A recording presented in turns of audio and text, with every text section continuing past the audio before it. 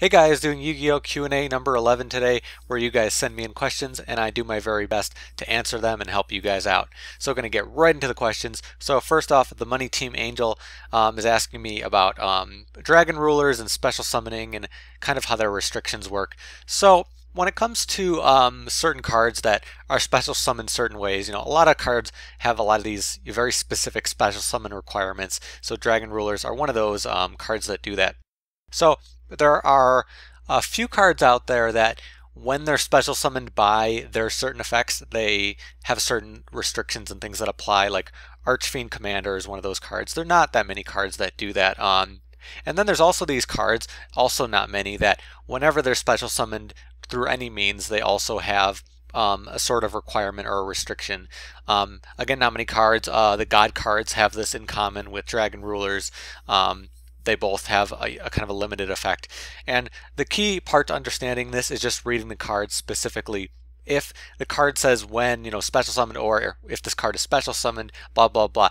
If the card says when this card is special summoned, by this effect that you use, that special effect that was used to summon it, then it's a different sort of thing. So with Dragon Rulers, it doesn't matter how you special summon them, as long as they are special summoned, they come back to the hand. And if you read the card closely, you can kind of understand that. So it doesn't matter how you special summon the Dragon Rulers, they still go back to your hand, which is why they're usually used for 7-star XYZs after you make use of, their brute strength or whatever you're trying to currently do with them.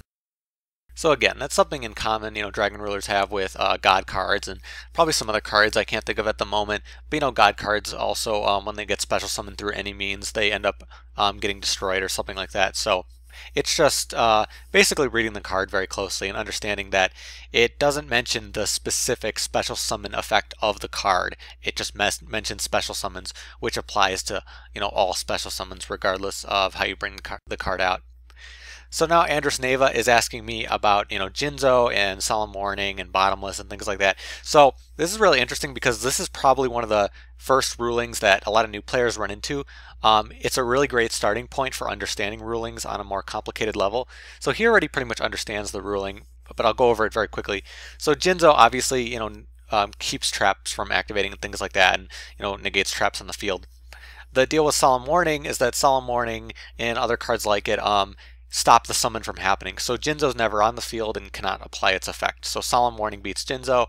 Bottomless Trap Hole does not beat Jinzo because Jinzo applies his effect once he's on the field. So that's really the key. If something negates the summon, then it won't be able to apply its sort of effect. But again, this is a great starting point for understanding rulings.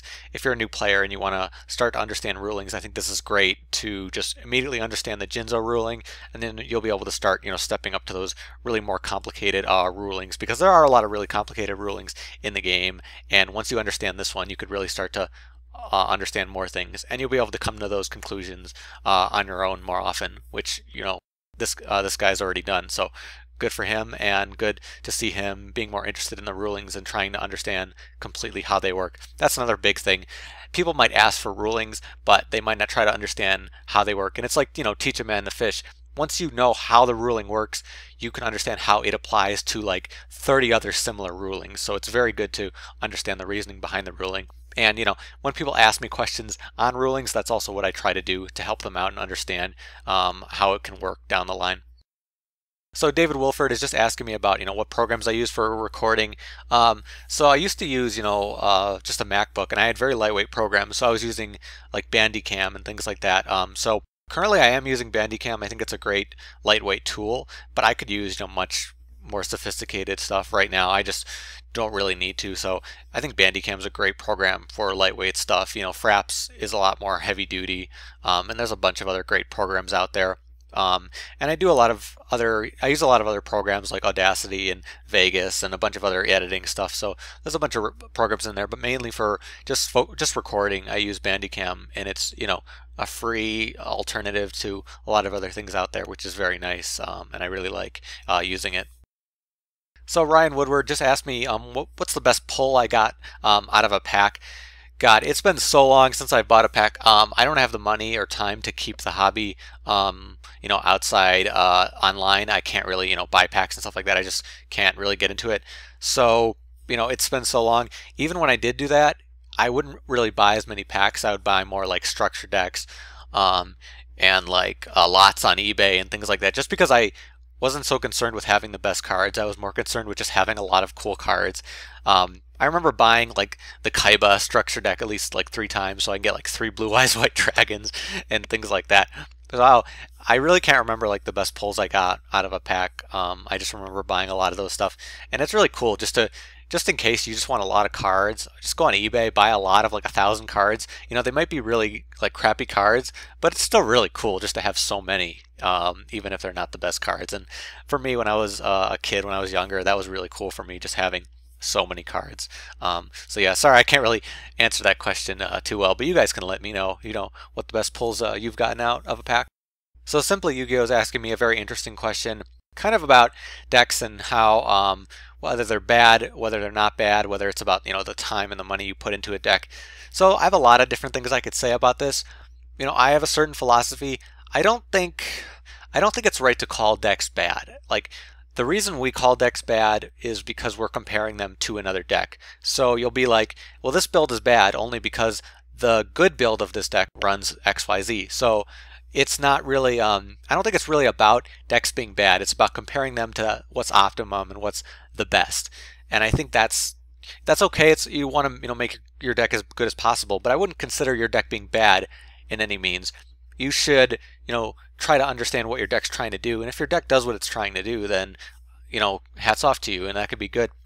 Just because a deck is made out of random cards, that doesn't mean it's a bad deck. It might beat other decks that are also made out of random cards, because that's how the game works. It's all about, what you're playing against and how it adds up. So I really, I wouldn't really call a deck bad, and I think it applies to the other extreme. I don't like to call decks perfect. I don't like to call decks like the best. I know some people on YouTube do that, and I just think it's kind of lazy, because you should always keep trying to improve them and keep working on them, and that's my philosophy behind it. But I know a lot of other people have their own ideas about what's best and what's bad. But as long as you keep working on your deck and keep putting time in, as he's saying, it'll keep improving, and hopefully you'll have more fun with it. And that's the main idea. I have like 150 decks right now. They're a big variety between how good they are, how bad they are, what they can do, but they're all fun to me, and I try to play all of them. And whether they're as good as others isn't really the main point to me. What's more fun to me is how they are just to play them. Now, I don't have to beat Fire Fists or Evil Swarm or Boojins in order to know that I enjoy this deck. I enjoy the deck because it does this, and I think that's cool, and that's all I really need. And I hope other people can approach the game like that, because that's part of the reason why the meta is so strong, and everyone just goes to the meta, because they're not willing to play those lower tier decks because they don't think it's fun to lose, or to play in a more complicated way, or to have more variety in their deck. So I really think people should, accept whatever's out there and really just try to have fun with the game, because that's the point. There's like almost 7,000 cards in the game right now. Do you really want to be the one person who's playing with the same 20 as 100 other people, So I really think that it's an interesting question he asks, and just my opinion, throwing it out there. It's not really about what's bad or perfect or good. It's about what you enjoy and how you have fun playing the game. But definitely keep working on decks as you go on. So thank you to all the people who have asked me questions. A lot of great questions, a lot of great stuff. If you do have a question for me, you could post in the comments below, or you can send me a message on Twitter or tweet me. Comments can be a little rough on YouTube sometimes, so Twitter can be a better alternative, but I know a lot of people don't use Twitter, so that's up to you guys. You can ask me about rulings. I'd really love to help people with that, because I see people ask all the time on Dueling Network, and it's kind of a mess in there.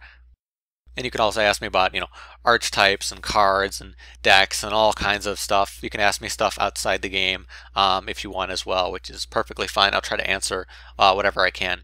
And just to let you guys know, if you don't know, Primal Origin is coming out pretty soon, so I will be doing some videos on that very soon. So definitely look forward to that. But looking forward to the questions I get this week, and I'll answer them next Friday. See you guys later.